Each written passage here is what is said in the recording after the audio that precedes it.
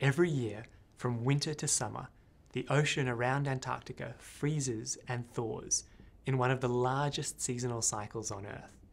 Thanks to satellite imagery, we have near complete data of Antarctic sea ice since 1978. But before this time, we rely on much less complete historical records. One such record comes from the science expedition on the RV Belgica. When this expedition set off to Antarctica from Belgium in 1897, it was completely unknown whether the South Pole was in a continent or an ocean of ice.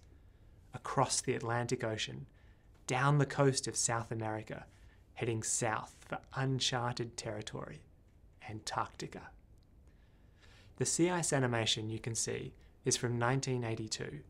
That's the maximum sea ice we have recorded for where the Belgica was heading in the summer of 1898. The Bellingshausen Sea.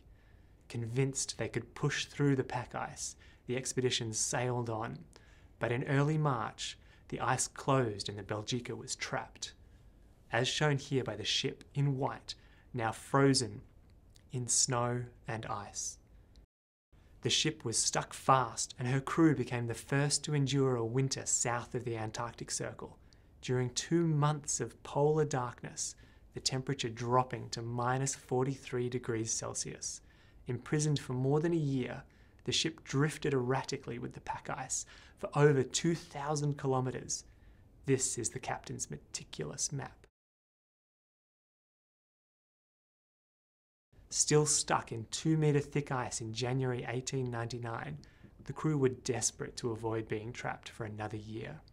Amazingly, they cut a channel through the ice and used explosives to open an escape route. 13 months after their entrapment, the ship was finally freed in March 1899 and headed for home.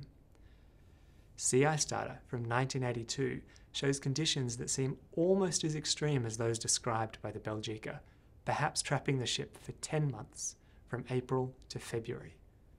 Let's rewind now to the start of 1898 again, and this time show sea ice data from 2023, the lowest year on record. Note the entrapped ship turning white in March, but this year the sea ice doesn't approach 100% coverage at its position until June. Over winter, the sea ice is still quite thick in this region until December, when it rapidly starts to thin. If the Belgica and her crew had been exploring the Bellingshausen Sea in 2023, the ship could have escaped by the start of January, having been trapped for only 6 months instead of more than a year.